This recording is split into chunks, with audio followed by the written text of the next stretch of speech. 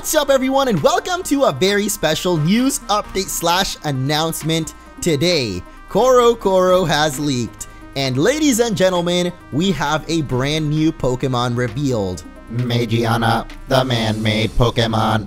Welcome to the age of machines. That's right, this is the new first Pokemon revealed for what could be the 7th generation or still the 6th generation. Honestly, we still don't know, but I am so excited because look at this guy or girl. Do robots have genders? This is Magiana or Magiana. I don't know how to say its name, but it's a new Pokemon revealed, the man-made Pokemon, and you already know what's up. We're gonna take all the information we've got here, analyze it, and try to come to a conclusion to what the heck this thing is, and what game could it even be in. Feels good to be back. Just the other day, I was literally thinking, you know, Pokemon is probably going to start introducing some more object or machine-like Pokemon in the next generation, and lo and behold, we have Magiana here, which isn't exactly based on any kind of, like, object or thing, but rather it's entirely new machine, and it actually has a bit of a Diancie slash BB-8 look to me. I don't know if that's just me, but it's kind of funny how it's got that like BB-8 kind of body. And then at least to me, it kind of reminds me of Diancie. It doesn't actually look too much like it. And it's totally unrelated to it actually as far as what we know, which we should go over by the way before I start speculating anymore. So Magiana was apparently made over 500 years ago. And don't know how they had that technology back then, but you know what? We'll let it slide. Anyway, while we don't know what game Magiana is set to first appear in, we do know that it's going to appear in the Volcanion movie, and that is now to be called Volcanion and the Contriving Magiana. So obviously there's already going to be some conflict going on between those two, and what piqued my interest in this is actually the Contriving Magiana, because I didn't even know what contriving meant, so I went to the internet, and it turns out that it means to create or bring about by deliberate use of skill and artifice, that is an object or a situation. So if it is to bring about an object, could this movie be about Magiana being this evil, machine-like Ultron Tyrannoid, and then turning all of these little other robots to its side to fight against Volcanion?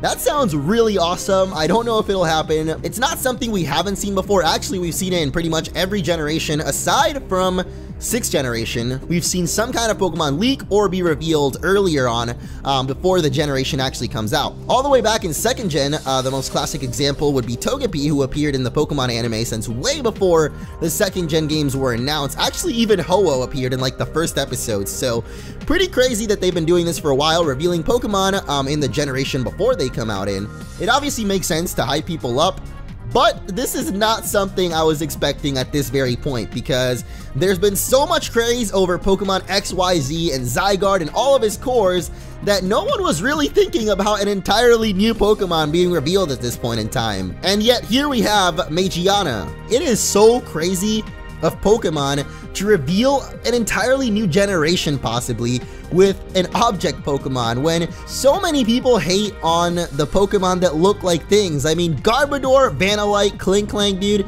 they've never seen the end of this.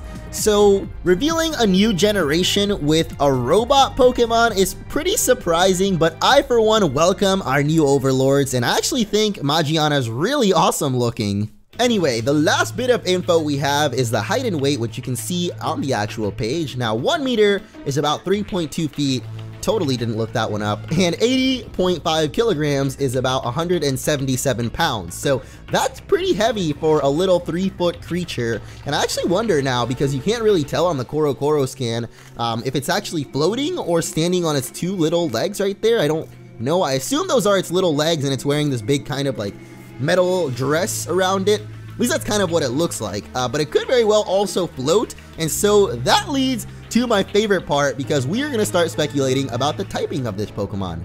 Of course, you guys can hop in the comments and let me know what you think of it at any point in time, but I think this might actually be a Steel and Psychic type. I could also see it being a pure Steel type, or maybe a Steel and Fairy type. Obviously, there's some kind of magic involved since its name literally has magic in half of it, but magic is a loose term in the Pokemon world. We really haven't dealt much with it, so we don't exactly know whether it means it's Psychic, Fairy, or some other type. Either way, Steel Fairy, Steel Psychic, and just pure Steel type have all been done before, so honestly this Pokemon doesn't look like it could be an entirely new typing to me, which is something that was a huge deal when we were discussing Sylveon back in the 5th generation, or sorry, 6th gen. Geez, we have a lot of generations of Pokemon already.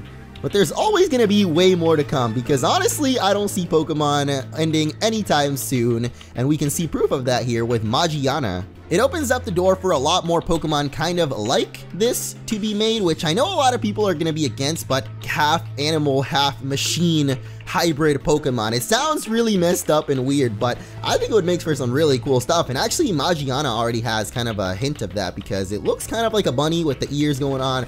The big eyes actually give it kind of this scared look, so even though it is a robot, you can still feel that it has those emotions and feelings in there somehow. The last thing I wanted to talk about though is whether you think Magiana is a legendary or not, because most of the times before, we've had kind of half and half, and we don't really know whether they're legendary or not. Like, I think with the 5th generation reveal, we had Zoroark, and I kind of thought it was a legendary at first because it looked really cool and majestic, and then it turned out to be a regular Pokemon. So, will Magiana be legendary? Who really knows? We don't know its stats yet, but honestly, it doesn't really look like it to me. Of course, it could end up being one. It is against Volcanion in the movie, so it is definitely a title character.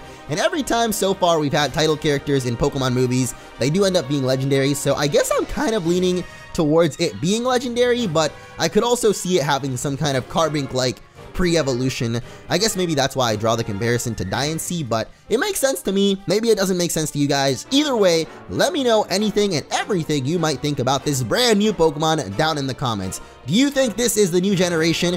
Do you think this will be Pokemon Z related in any way? Because I really don't think so.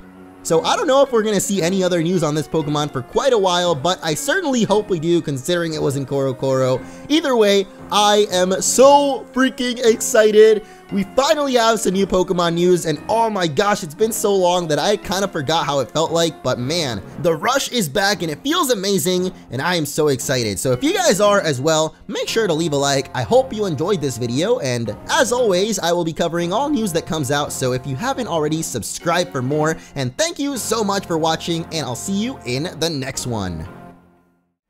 I'm gonna show you something beautiful.